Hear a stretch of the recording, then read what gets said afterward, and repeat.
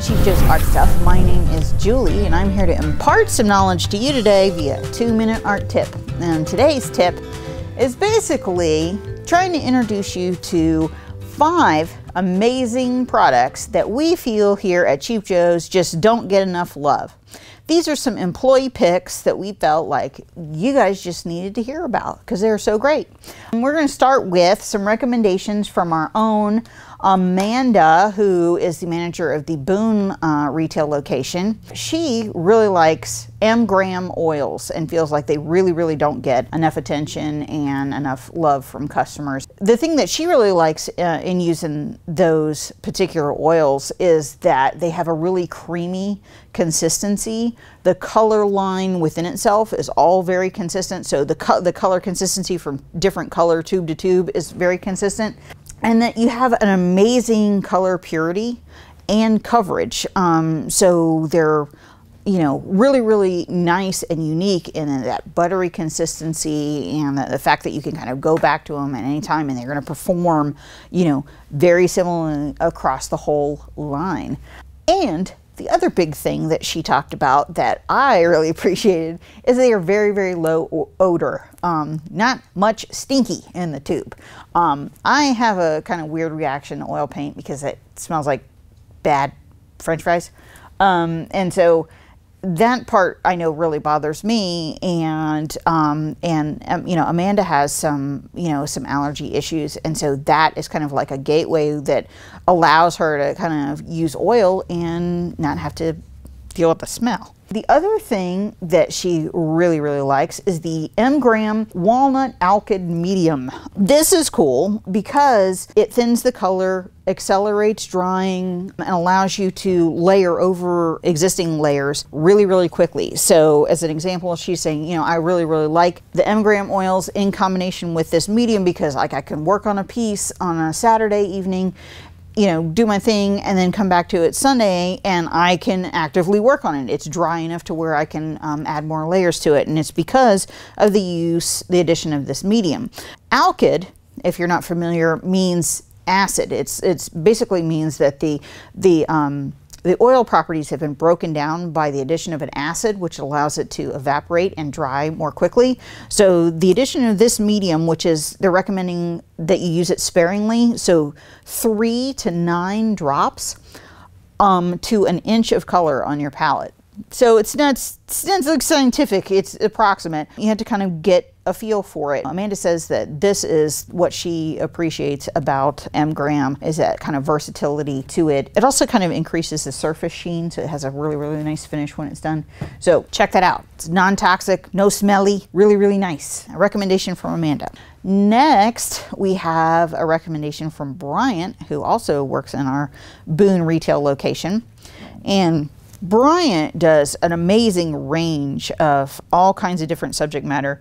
And some of them are kind of fantasy landscapes. Some of them are a little bit more realistic. The approaches to them are all very different. I've always been curious as to kind of like what it is that he's using, because the way that colors are layered and applied over each other have very distinct kind of beautiful, almost ethereal feel. And that's because he is using Holbein Artists Heavy Body Acrylics. He was talking about how the coverage of Holbein acrylics is so amazingly consistent, so that you can lay down color and you don't have to worry about stuff bleeding up from underneath, and they all are kind of like uniformly have the same ability to cover subsequent layers and, you know, do all kinds of interesting stuff. They have a very smooth, creamy consistency, so you're not spending a lot of time manipulating them with medium, trying to get them to a certain thing. You know, it's just kind of immediate and creamy and ready to go right out of the tube, and dries to a really beautiful uniform satin finish. I own this demo piece here. It was a nice gift. It is gorgeous and I love it, and it hangs in my gallery at home. The perfect example of like how Bryant's ability to kind of manipulate this acrylic really shows, especially with all of the interesting characteristics of Holbein acrylic. So definitely check them out.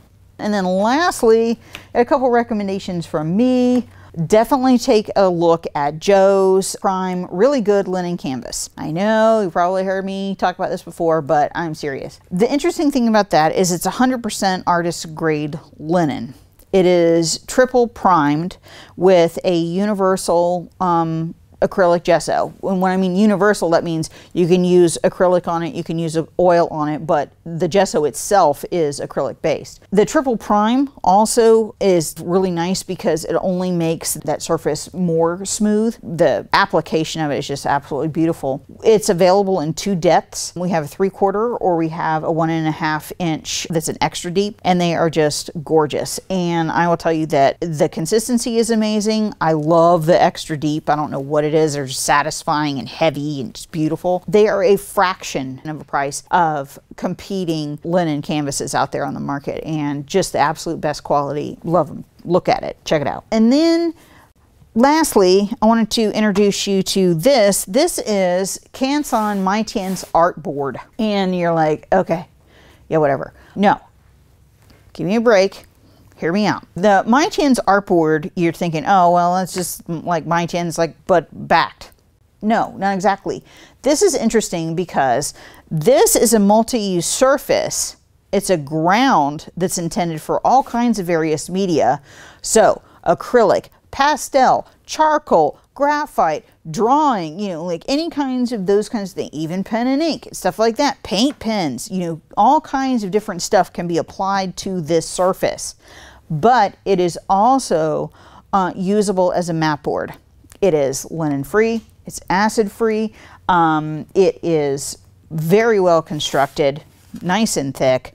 I have used it several times, and it comes in a really kind of like, you know, average studio person size, you know. So let's say that you're going to use this to, you know, as an accent color for a piece. You know, this isn't a gigantic mat board that you're having to deal with. It's just, you know, it's a really convenient size. They come in all kinds of brilliant, gorgeous colors, and they're just really fantastic. So it's kind of unusual in that it's not only a ground, but it can also be a framing material as well. So, you know, if you built up a little library of them, you could have them at the ready for either purpose. And they're not expensive at all. I have actually a piece here that we have as a sample that I did for Valentine's Day on this surface. It is wonderful. This is actually like gouache Posca pen, Uniball gel pen. It was a heck of a lot of fun and a really great surface. So check out Canson Mi-Teintes artboard and some of the other unique recommendations here. Try them. Venture out there a little bit. We are sure that you will enjoy.